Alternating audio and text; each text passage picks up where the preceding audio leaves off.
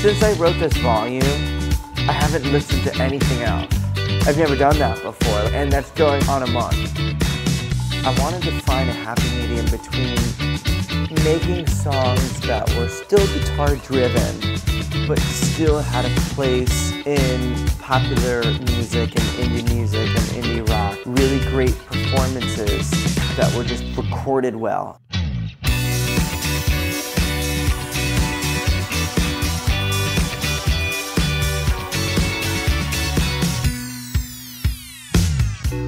This entire volume, I've spent a lot of time getting the right takes and the right sound from the start.